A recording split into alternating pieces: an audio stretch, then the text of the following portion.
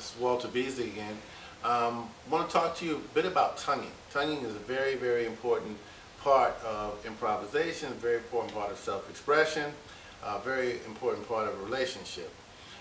One thing you have to understand about the tongue, or tonguing, is that you have to warm up your instrument in order to make it function properly. The tongue is the kind of instrument that can really create a lot of excitement in a solo or in a relationship, depending on how you use it. So what I like to do is demonstrate a technique that I use, that I was shown to increase the strength of your tongue and the accuracy of your tongue. It's basically an exercise that uses da da da da da da da on the middle G, ba ba ba ba da ba da. What's that? 2/8 da da, 4/16 da da da da da with a quarter note or whatever behind it. And it's a very simple exercise, but it allows you to build strength in the tongue.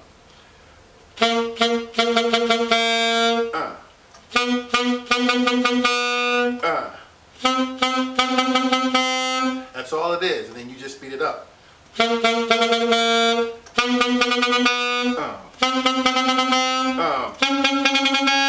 then after you get comfortable with the exercise, you just get faster and faster.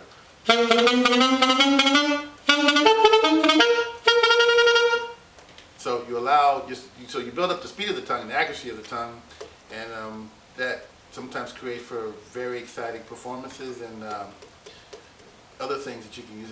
I really can't explain on this blog. So take care. It's a very exciting exercise. Good luck to you and your fellow musicians. Bye.